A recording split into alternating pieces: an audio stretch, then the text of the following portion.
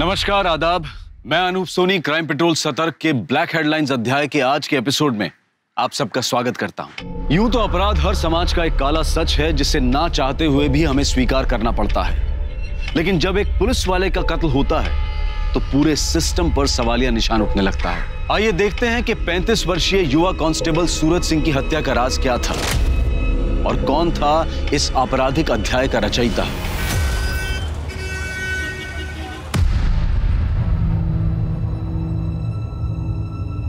Constable Suraj Singh! क्या कर रही है तू? हाँ? बाहर निकल। क्या ड्रामा कर रही है तू? पुलिस स्टेशन है, तेरा मायका नहीं है। इज्जत है मेरी यहाँ पे। इज्जत का ख्याल होता ना तो बीवी बच्ची होने के बावजूद अपने से 16 साल छोटी लड़की के साथ ना यूं मुंह काला नहीं करवाते। चुपचाप निकल यहाँ से, मुंह तोड़ दूंगा तेरा। हे, तू पुलिस वाला होगा लेकिन मैं तुझसे डरती नहीं हूँ, समझा? ये बता 3 रात से कहाँ था? कौन होती है तू पूछने वाली? मार दूं तेरा मैं। औरत है, औरत बन के रह। चल निकल यहाँ से। दिखाती हूँ मैं तुझे औरत की ताकत। अब सीधा फैमिली कोर्ट में मिलना तारीख वाले दिन।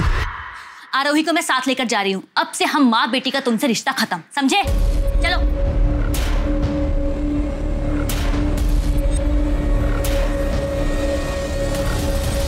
सॉरी सर, आगे से ऐसा नहीं होगा।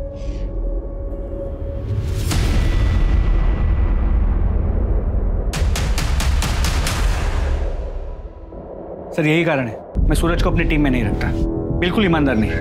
घड़ी देखी थी उसकी, कितनी महंगी थी। सर नकली है। महंगी घड़ी की नकल भी 4 से 5 हजार की आती है। कितनी भी कीमती चीज हो तुम्हारे पास, तुम्हारा अगर परिवार तुम्हारे साथ नहीं है तो सब बेकार। अगर थाने में रह के कोई गड़बड़ करेगा तो लंबा सस्पेंड होगा। वो चौधरी मर्डर केस के बारे में कुछ पता चला क्या? सर खबरियों को काम पे लगा दिया है, देखते हैं क्या। Hello, sector 32 police station. अच्छा, एड्रेस बताइए।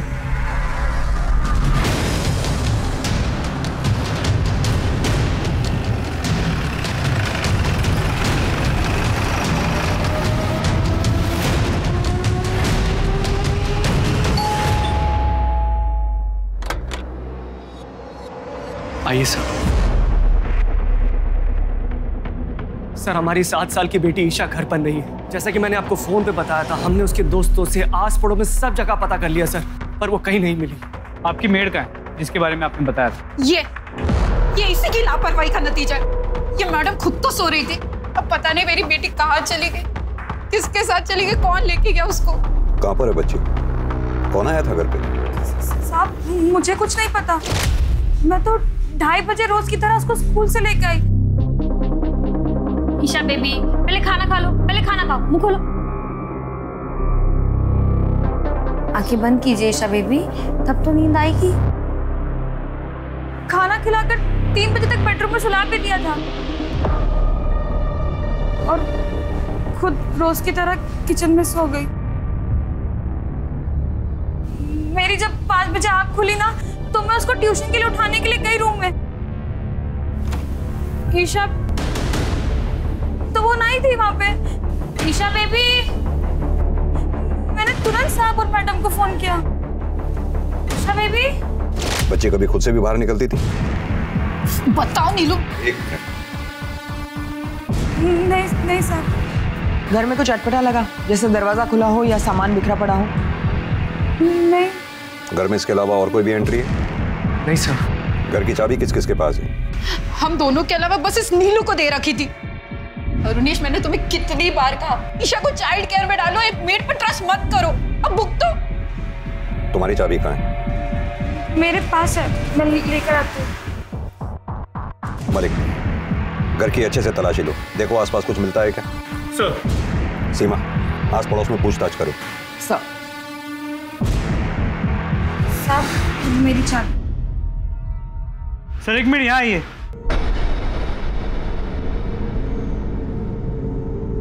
ये देखिए, सीसीटीवी कैमरा टूटा हुआ मिला, लगता है किसी ने बाहर से तोड़ दिया।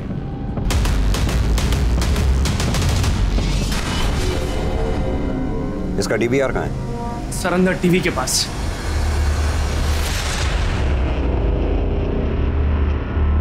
2:30 बजे नीलू ईशा को लेकर घर में घुसी। ये क्या?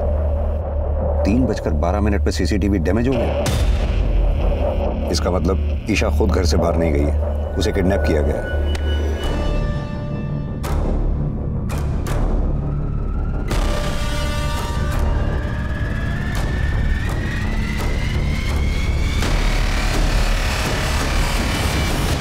अब या तो किडनैपर के पास चाबी थी, उसने दरवाजा खोला, अंदर आया और ईशा को लेकर चला गया, या फिर दरवाजा अंदर से खुला, किडनैपर अंदर आया और ईशा को लेकर चला गया।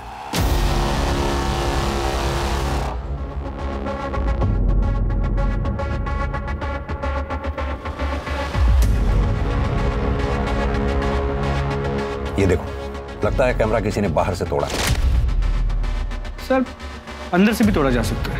नहीं, अंदर से तोड़ता तो उसका हाथ या चेहरा इसमें दिखाई देता है। सर एक मिनट, सर यहाँ ये देखिए, यहाँ से भी तो तोड़ा जा सकता है। सर पड़ोसी से कुछ खास नहीं पता चला है। दोपहर का समय था तो सब लोग सो रहे थे। इनके मेड को साथ ले लो। सर आप लोग प्लीज थाने आके ईशा की मिसिंग कंप्लेंट लिखवा दीजिए। आपके सिग्नेचर्स चाहिए होंगे। जी सर। मुझे नहीं पता कहाँ है ईशा बेबी। सर मैडम, मुझे नहीं पता ईशा बेबी कहाँ है। मैं क्यों झूठ बोलूंगी? सर ये ईशा की फोटो है। सर मेरी बच्ची को कुछ होगा तो नहीं ना? आप चिंता मत कीजिए, आपकी बच्ची को हम जल्द से जल्द ढूंढ निकालेंगे। और वैसे भी आप दोनों के फोन हमने सर्वेलेंस पे डाल दिए। रैंसम के लिए जैसे ही कोई कॉल आएगा फौरन हमें पता चल जाएगा। अभी आप लोग घर जाइए।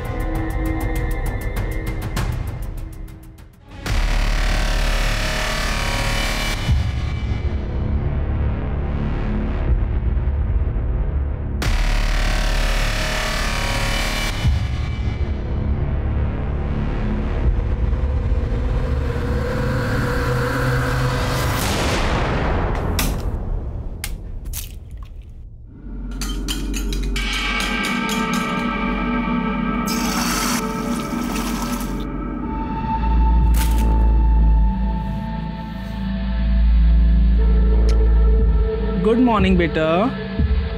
Good morning. देखो मैं तुम्हारे लिए क्या लेके आया।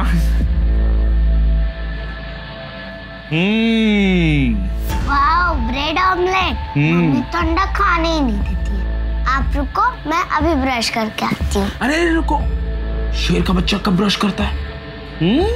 चलो खा लो, ब्रश तो रोज ही होता है ना। यम्मी। पापा आप प्लीज मम्मी को मना लो ना, मुझे आपके हाथ का ही नाश्ता करना अच्छा लगता है।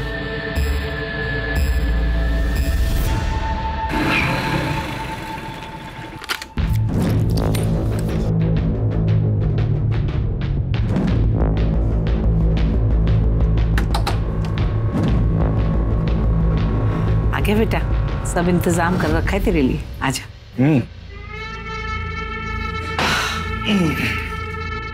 लक्ष्मी, संभाल कर रखिए। चांदनी, चांदनी बेटा।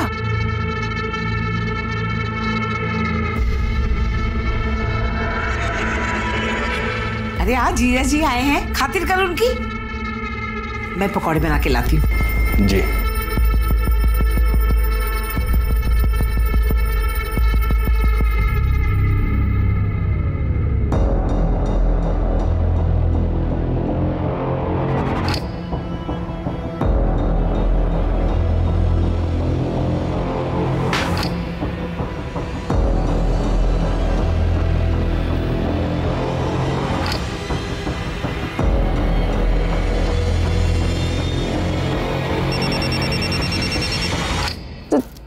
जीजू, दीदी का फोन आ रहा है।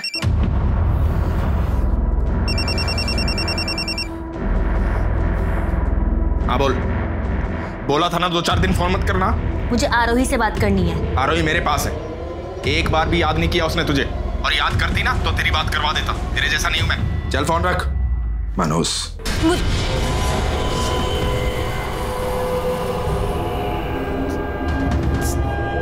जीजू आज नहीं, प्लीज जीजू। आज मुझे खुश कर देना।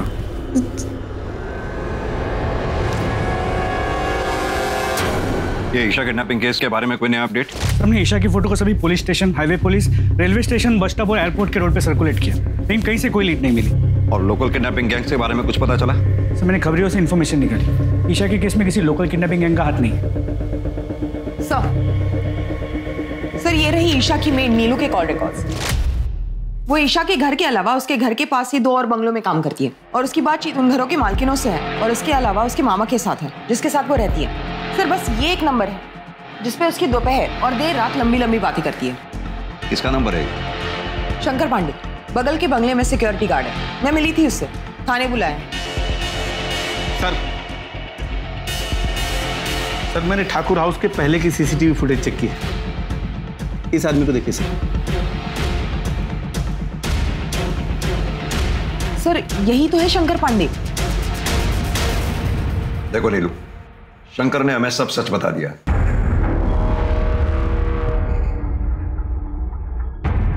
साहब आप मेरे मामा जी से कुछ मत कहिएगा, उनको पता चलेगा तो बहुत दुख होगा उनको। तो फिर सच सच बता दो ना।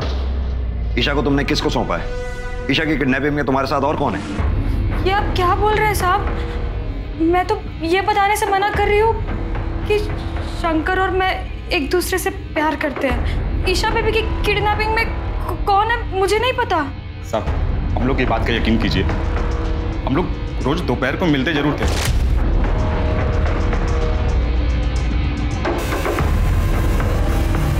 पर कल नहीं मिले थे। हम लोग गांव वाले साहब, हम लोग कहाँ किडनैपिंग करने जाएंगे? हम लोग कुछ नहीं किए।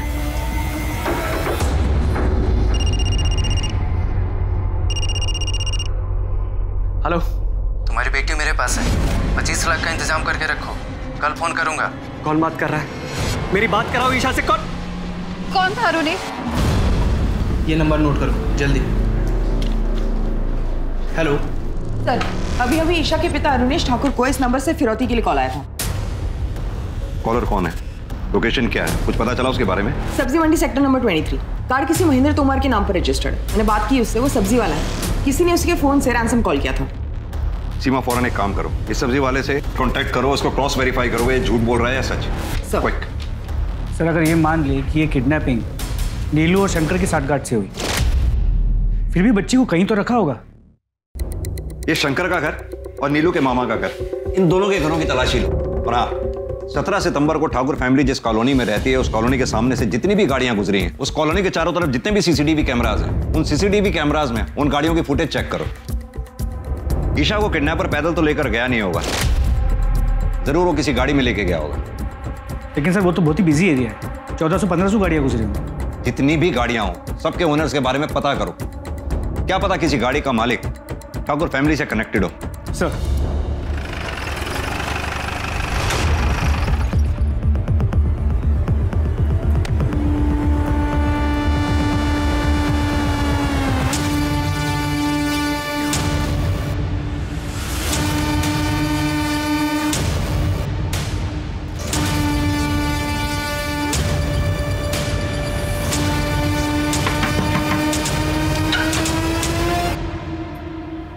क्या हुआ साहब? आप नीलू के मामा? जी साहब। हटिए, घर की तलाशी लेनी, पूरे घर की तलाशी लो जल्दी। लेकिन हुआ क्या साहब? हमेशा के नीलू ने अपने मालिक की बेटी ईशा को किडनैप किया, याद रखा है। किडनैप?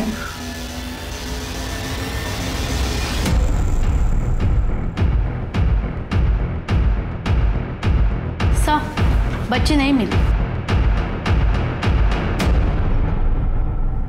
सर हमने शंकर और नीलू के मामा हरिहर के घर पे अच्छे से तलाशी ली, लेकिन कहीं भी ईशा के होने के कोई साइंस नहीं मिले। ठीक है।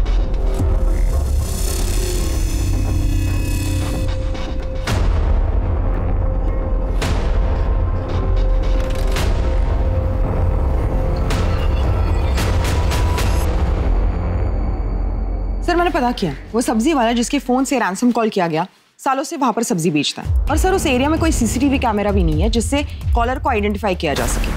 सर और एक बात, ईशा के स्कूल से एक नई बात पता चली है। क्या? वो अडॉप्टेड थी। What? सर हम दोनों एक वर्किंग कपल हैं। मेरा न्यूट्रिशन और सप्लीमेंट्स का काम है, बहुत ट्रैवल करना पड़ता है मुझे। और रूपम ब्यूटिशियंस और मेकअप आर्टिस्ट को ट्रेनिंग देती है, इसीलिए हमने एक बच्चा अडॉप्ट करने के लिए सोचा था। और सर हम उसको बहुत अच्छी परवरिश दे रहे थे। पता है हमें, जितनी अच्छी परवरिश आप लोग दे रहे थे, तभी पिछली 2 पेरेंट टीचर्स मीटिंग्स में आप लोगों ने स्कूल अटेंड ही नहीं किया। और आजकल अक्सर माँ बाप से पीटीएम छूट जाता है, ऐसे में हम कैसे अपनी बच्ची के गुनहगार हो गए? 17 सितंबर को दोपहर 2:30 बजे से 4:30 बजे के बीच में आप दोनों कहाँ पर थे? सर मैं अपने ऑफिस में था, सेक्टर 29 में। और आप? सर मुझे याद नहीं है, मैं शायद सेक्टर 29 या 30 वाले सलों के ब्रांच में रही होंगी। सर आप समझ भी नहीं पाएंगे इस समय हम किस चीज से गुजर रहे हैं। मैं जानता हूँ कि आप हमारी मदद करना चाहते हैं, पर कम से कम इस तरह के आरोप लगाकर हमें ट्रॉमेटाइज तो मत कीजिए ना। ठीक है, अभी आप लोग जा सकते हैं, जरूरत पड़ेगी तो फिर बुलाएंगे आपको।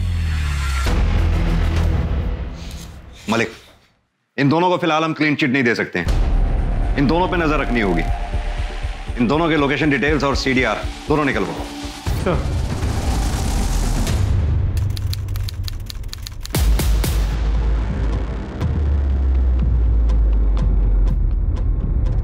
मैडम मुझे बड़े साहब से मिलना है। साहब मेरा पति कांस्टेबल सूरज सिंह मेरी बेटी आरोही को लेकर कहीं चला गया है और अभी उसका फोन भी बंद आ रहा है। सर सूरज सिंह तो 3-4 दिन से ड्यूटी पे भी नहीं आया। साहब मुझे मेरी बेटी की बहुत चिंता हो रही है साहब। आप घबराइए नहीं, शांति रखिए, हम दोनों को जल्द से जल्द ढूंढने की कोशिश करते हैं। पुलिस पर पहले से ही 7 साल की ईशा को ढूंढने का प्रेशर था और अब इसके बाद कांस्टेबल सूरज सिंह के अपनी 7 साल की बेटी आरोही के साथ गुम हो जाने से पुलिस की परेशानियां और बढ़ गई थी। ईशा को ढूंढने के लिए फरीदाबाद पुलिस ने अपनी पूरी ताकत झोंक दी। सारे सस्पेक्ट्स नीलू, शंकर पांडे, ईशा के माँ बाप अरुणेश और रूपम ठाकुर पर नजर रखने के बावजूद पुलिस के हाथ कोई सुराग नहीं लगा। पुलिस की एक टीम वारदात के दिन ठाकुर बंगलों के सामने से गुजरने वाली हर गाड़ी की पहचान करके उनके मालिकों से पूछताछ कर रही थी और ठाकुर परिवार के साथ उनका संबंध ढूंढने की कोशिश कर रही थी, लेकिन गाड़ियों की संख्या इतनी ज्यादा थी कि बहुत समय लग रहा था। इधर पुलिस को एक तालाब के पास सूरज के कपड़े, उसकी बाइक और एक दूसरे स्पॉट पर उसका मोबाइल फोन और सिम कार्ड मिल गया। और फिर दूसरे दिन एक ऐसी खबर आई जिससे फरीदाबाद पुलिस के होश उड़ गए।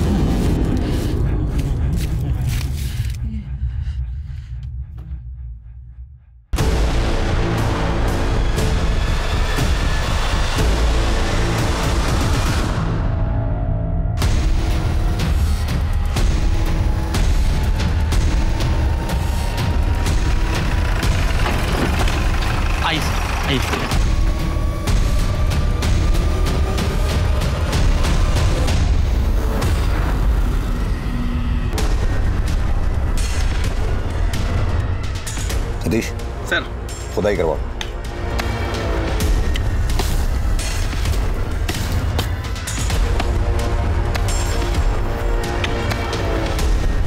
रुको रुको रुको रुको रुको, आराम से धीरे धीरे मिट्टी हटा के निकालो बाहर।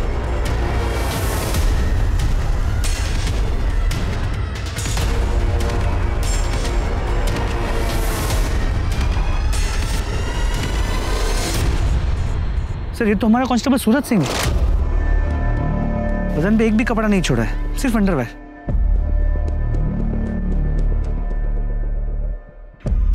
सर ये सूरज की बेटी आरोही हो सकती है, लेकिन चेहरा बुरी तरह कुचला गया है, पहचान पाना मुश्किल होगा।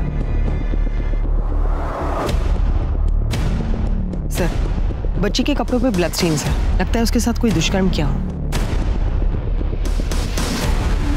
वारदात हुए भी काफी समय हो गया लगता है, दोनों बॉडीज बुरी तरह से डिकम्पोज हो चुकी हैं। ये फॉरेंसिक टीम और फोटोग्राफर्स को बुलाओ। सर ये सूरज सिंह की वाइफ अनेशा सिंह को बुलाकर दोनों बॉडीज आइडेंटिफाई करवा लो और जितनी जल्दी हो सके दोनों बॉडीज को ऑटोप्सी के लिए भेज दो। सर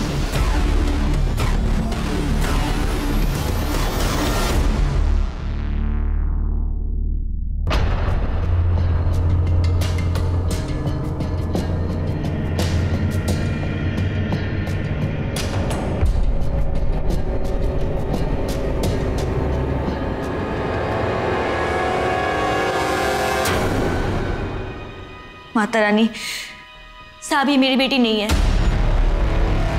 मेरी बेटी के बाएं कंधे पर तिल है, इसके नहीं है। ये मनुष्य खुद तो मर गया, पता नहीं मेरी बेटी को कहां छोड़ गया है।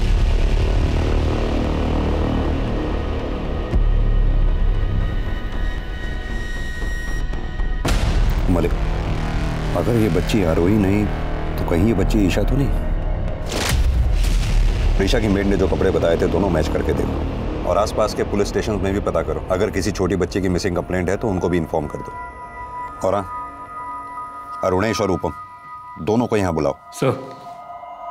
सीमा, अनीशा सिंह को जाने मत देना, उसे बैठा के रखो, पूछताछ करनी है। सर।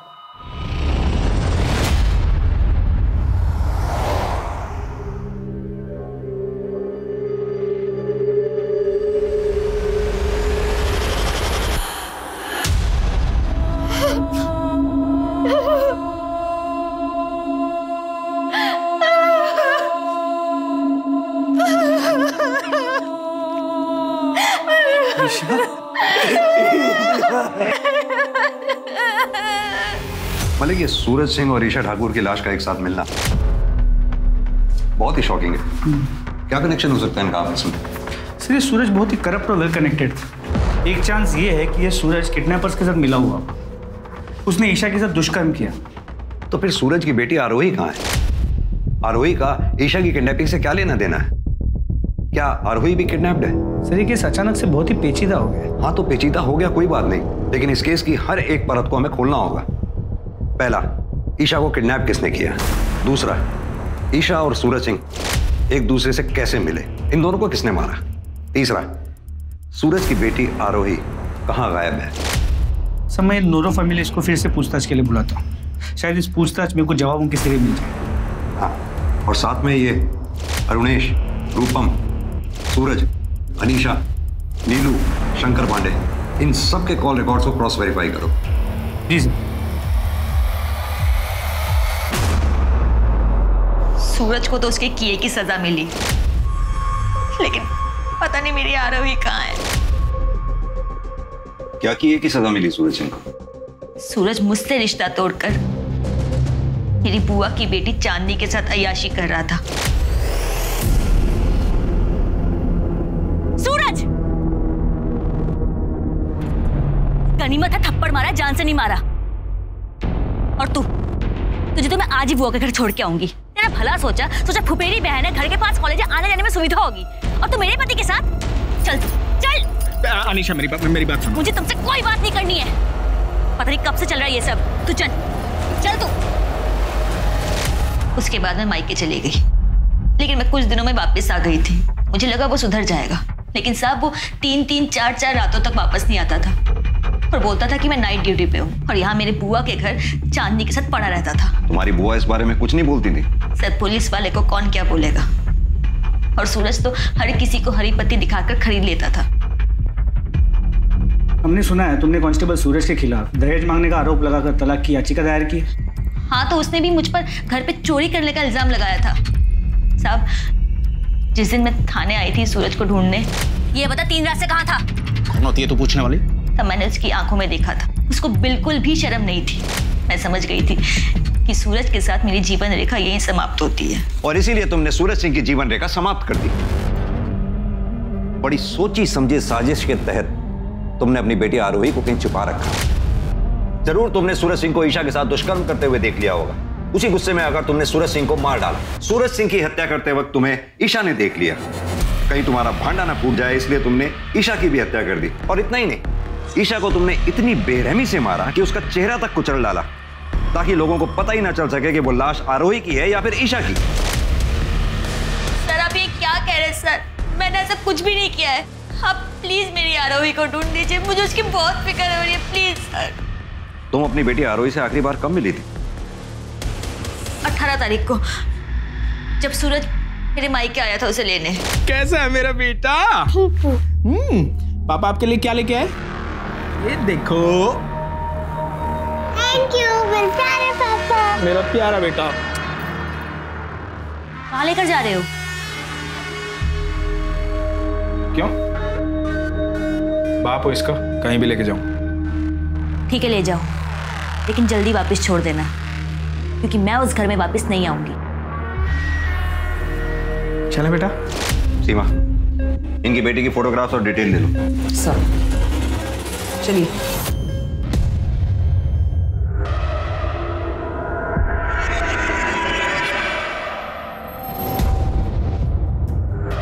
भैया 1 पैकेट दूध, चाय पत्ती, शक्कर और ब्रेड दे दीजिए।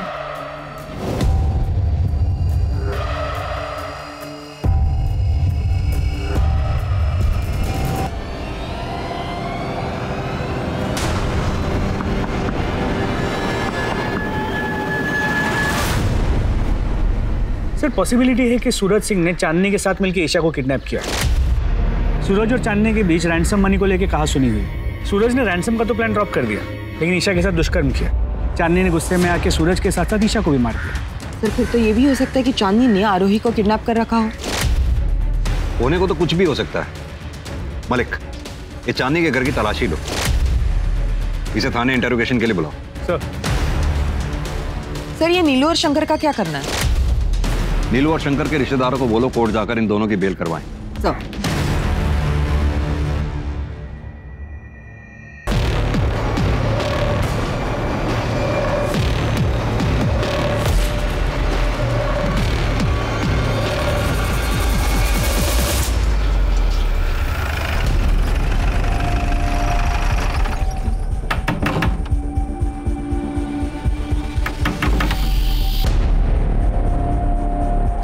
चांदनी चौहान का घर है। मेरी बेटी है वो। चांदनी का है, बुलाइए उसे। सब चांदनी को तो दिल्ली गए हुए 7 दिन हो गए। घर की तलाशी लो। लेकिन हुआ क्या है साहब? तुम कौन हो? मैं श्रवण, चांदनी दीदी मेरी बड़ी बहन है। अपनी बहन को फोन लगाओ, स्पीकर पर लगाओ।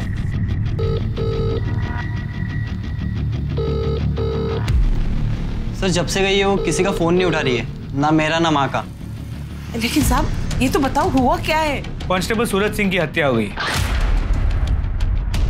और उनकी बेटी आरोही गायब है। अब इसके बारे में जानती हैं?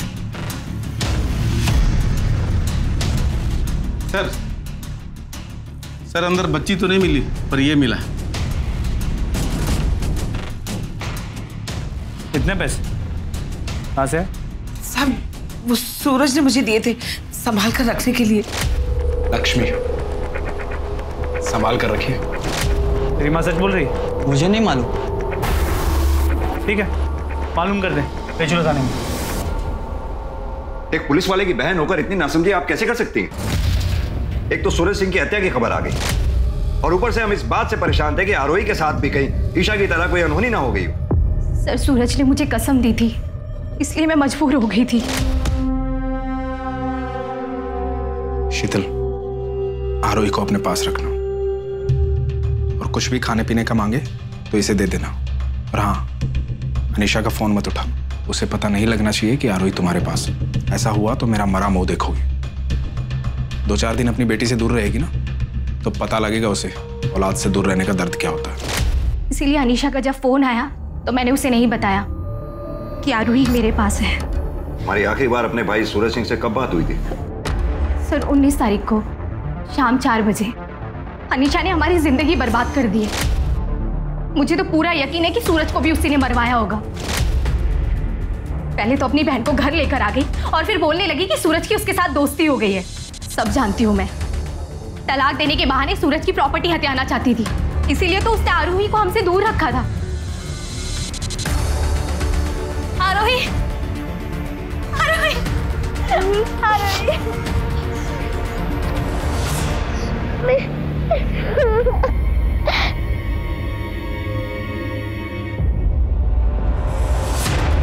सर शीतल के बयान के बाद हम अनीशा को क्लीन चिट नहीं दे सकते और मुझे ये शीतल भी थोड़ी ओवर स्मार्ट लगती है। इस शीतल के कॉल डिटेल्स निकलवाओ। अपने आदमियों को बोलो कि अनीशा और शीतल दोनों पे नजर बना के रखें। सर मलिक, ये सूरज सिंह के लोकेशन रिकॉर्ड्स का क्या हुआ? सर कल तक आने के चांसेस है। एक बार सूरज के लोकेशन रिकॉर्ड्स आ जाए तो हमें सूरज के उस दिन का रूटीन का पता चल जाएगा और फिर हमारे लिए सूरज के कातिलों तक पहुंचना और आसान हो जाएगा।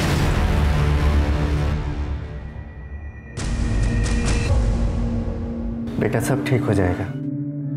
कल से नए दिन की शुरुआत है, हिम्मत बनाए रखो।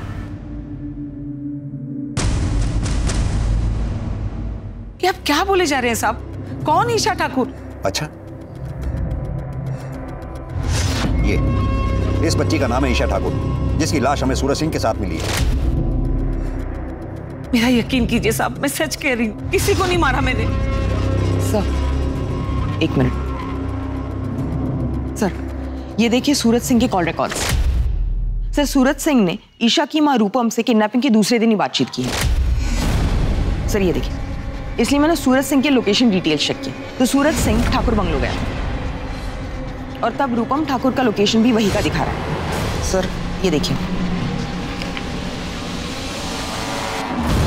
ये सच है। कांस्टेबल सूरज सिंह मुझसे मिला था।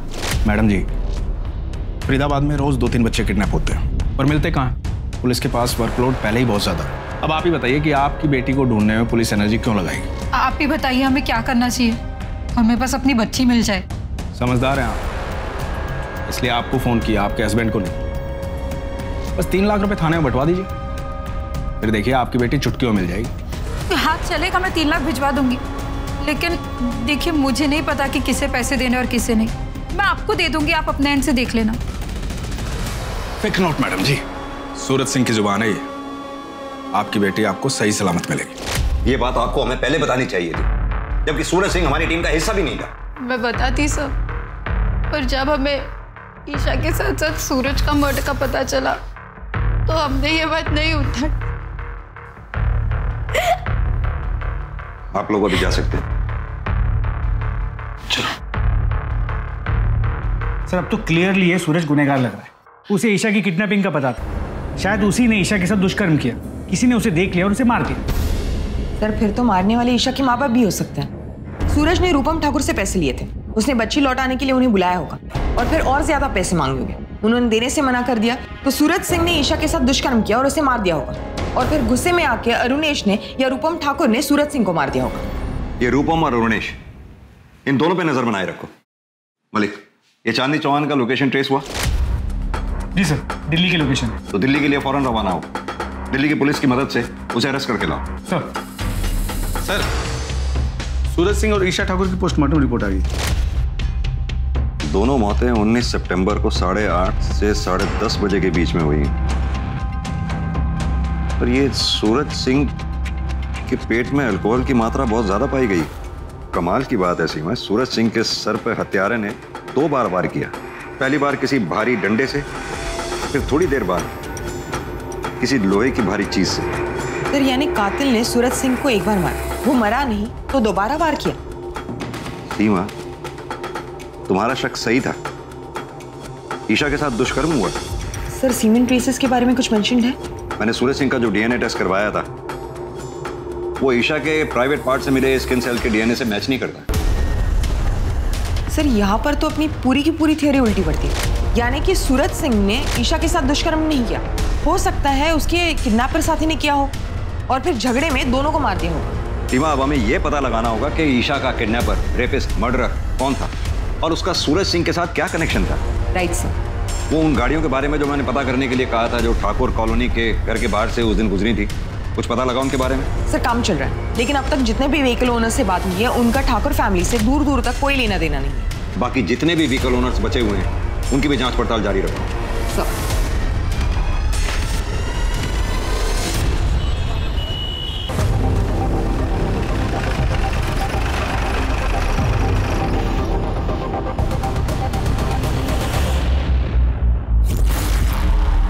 यहाँ पे कोई चांदनी है?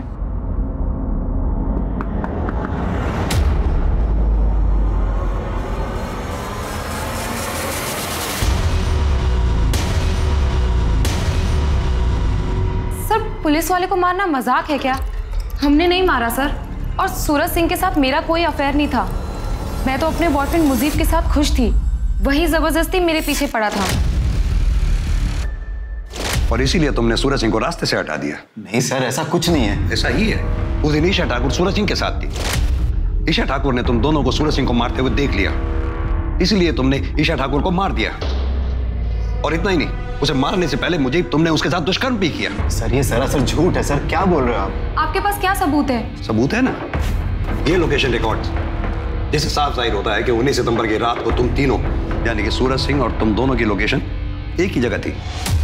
बड़ी सोची समझी साजिश के तहत तुम लोगों ने सूरज सिंह को अपने घर खाने पे बुलाया, उसे दारू पिलाई। सूरज सिंह को जब ये पता लगा कि ईशा ठाकुर को किडनैप करके तुम लोगों ने घर में रखा हुआ है, तुम लोग उसी साजिश के तहत ईशा ठाकुर और सूरज सिंह को खेत पे ले गए, जहां ले जाकर दोनों को मार दिया। अरे सर, आप तो बिल्कुल टीवी सीरियल जैसा बता रहे हो। इतना कुछ भी नहीं हुआ था। एग्जैक्टली क्या हुआ था वो मैं आपको बताती हूँ। उस दिन मेरा बर्थडे था। Happy birthday to you, happy birthday dear चांदनी।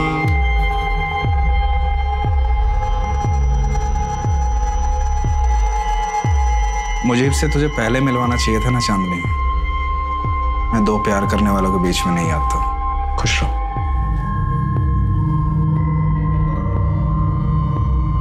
मैं भी घर जाके अनीशा से बात करूंगा, फिर से अपनी दुनिया बसाओ। बस उसके बाद जीजा जी अपने घर के लिए निकल गए और 1 घंटे बाद मैं और मुजीब दिल्ली के लिए निकल गए। सूरज सिंह घर के लिए निकला जरूर, लेकिन घर पहुंचा नहीं। सर, अब आगे क्या हुआ हमें क्या मालूम। आप खुद सोचिए ना, अगर हम लोगों ने ये कांड किया होता तो हम अपना मोबाइल नहीं बंद करते। बंद नहीं किया तो क्या होता? तुम फोन उठा भी तो नहीं रही थी। सर, वो तो इसलिए क्योंकि माँ मुजीब को पसंद नहीं करती थी।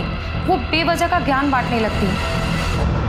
सर, चांदनी का बयान सही है। सूरज की मोबाइल की लोकेशन रात 10 बजे तक चांदनी के घर की थी और उसके बाद उस जगह की जहाँ पे हमें सूरज के कपड़े और मोबाइल मिले। वारदात की जगह कोई सीसीटीवी भी नहीं है, वरना सब क्लियर हो जाता।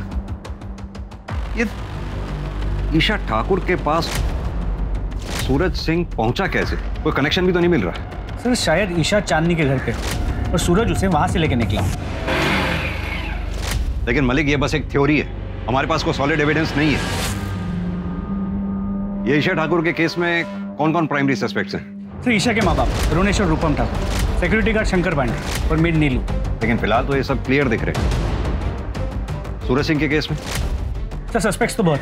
सूरज की बहन शीतल, उसकी बीवी अनीशा, उसकी साली चांदनी, चांदनी की माँ पूनम, चांदनी का बॉयफ्रेंड मुजीब और ईशा के माँ बाप अरुणेश और रूपम। इन सबके पास मोटिव थे। मलिक, ये पूनम, चांदनी और मुजीब, इन तीनों को छोड़ दो, लेकिन हाँ, मुजीब का सीमेंट टेस्ट कराओ। अगर ईशा की बॉडी में मिले सीमेंट से मुजीब खान का सीमेंट मैच कर गया तो मतलब साफ है, ईशा का रेपिस्ट मुजीब खान ही है।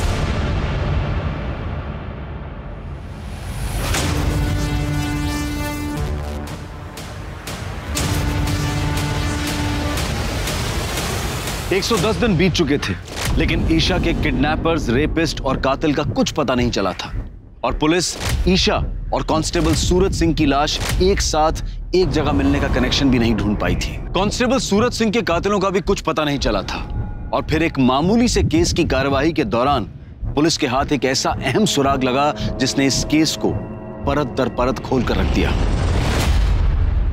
चलो उठो, तुम सब उठो। अभी तो छोड़ रहा हूं, और आगे से तुम सबके खिलाफ बाइक रेसिंग की कोई भी कंप्लेंट आई ना तो सीधा अंदर कर दूंगा, समझे? चलो सीधे अपने अपने घर जाओ। इधर आओ, तुम दोनों जाओ। चांदनी का भाई है ना, बाइक रेसिंग करता है। हाथ दिखा जरा। बहुत महंगी घड़ी पहनी है। SS, इसका मतलब है सूरज सिंह। क्यों घुमा रहा है इतना? ये घड़ी सूरज सिंह की है।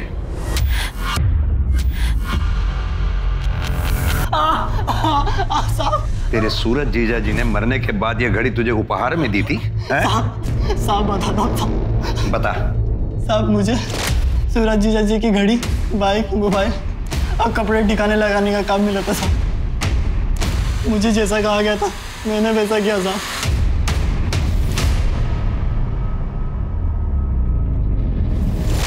सीधी तरह से बताए, इस जुर्म में तेरा साथी कौन था? बोल। बहुत घुमाया तुम लोगों ने, अब सीधी तरह से यह बताओ कि सूरज सिंह को कैसे मारा, ईशा ठाकुर को किडनैप और रेप एंड मर्डर कैसे किया? कौन ईशा ठाकुर? सर, ईशा को हमने आज तक देखा ही नहीं, तो कैसे किडनैप करेंगे और क्यों मारेंगे? तू तो पहले ही दिन से झूठ बोल रहा है, एक बात का यकीन करूं भी तो कैसे? सर, ये सच कह रहा है। जहां तक सूरज का सवाल है, हमने उसे मारने की कोशिश जरूर की थी। जीजू, नदी किनारे चलें क्या? ठंडी हवा में थोड़े मजे भी ले लेंगे।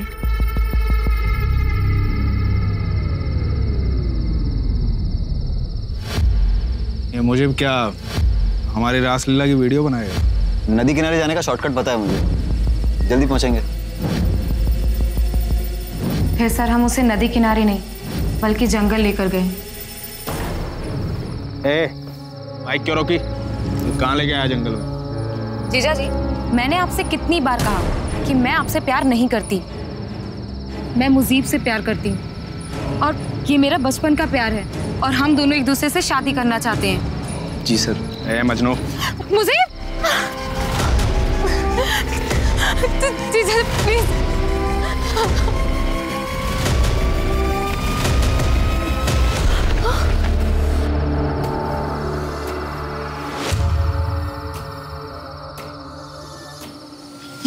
ये तो मर गया। अच्छा, वो मर गया। लेकिन इसके बॉडी का कुछ तो करना पड़ेगा ना।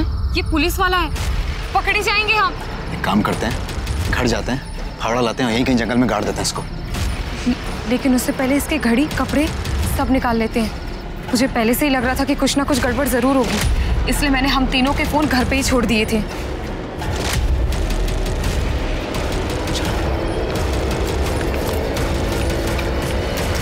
उसके बाद सर हम घर आए, सूरज के कपड़े, घड़ी, मोबाइल और बाइक श्रवण को दी और कहा कि उसे ठिकाने लगा दे। और फिर हम फावड़ा लेके जंगल गए।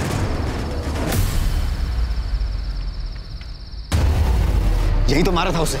कहाँ गई बॉडी? जल्दी ढूंढो उसे, अगर वो जिंदा बच गया ना तो हम मारे जाएंगे। सर हमने उसे बहुत ढूंढने की कोशिश की लेकिन वो कहीं पर भी नहीं मिला। हमें लगा शायद वो जिंदा बच गया है, इसलिए सर हम डर के मारे दिल्ली भाग गए। मलिक, जब तक ये दोनों सच ना बोले अच्छी तरह से कुटाई करो इनकी। सर हमारी टीम जब ईशा ठाकुर के घर के बाहर वाले रास्ते की सीसीटीवी फुटेज चेक कर रही थी तो सर ये मिला, ये टेम्पो। इसके मालिक के बारे में पता किया तो इसका कनेक्शन ईशा के घर वालों से। क्या कनेक्शन है? कौन है इस टेम्पो का मालिक? हाँ, तो ये सारा हंगामा तेरा खड़ा किया गया है।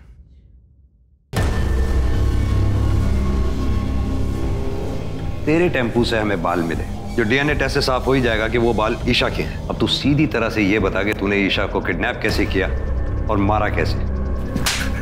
बोल। बताता हूँ।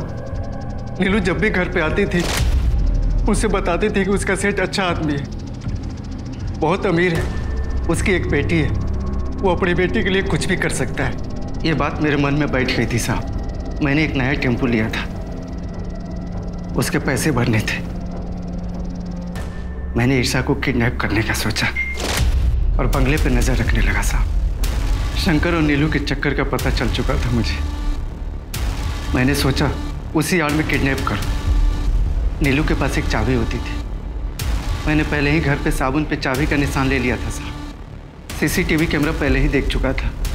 मैं बड़ी होशियारी से घर में घुसा और डंडे से कैमरा तोड़ दिया, फिर चाबी से दरवाजा खोलकर अंदर घुस गया साहब।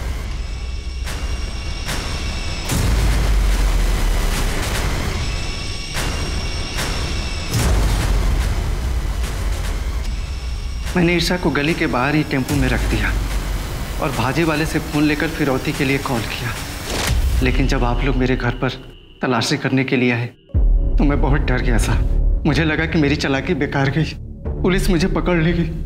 फिर मैंने ईशा को मारने का फैसला किया।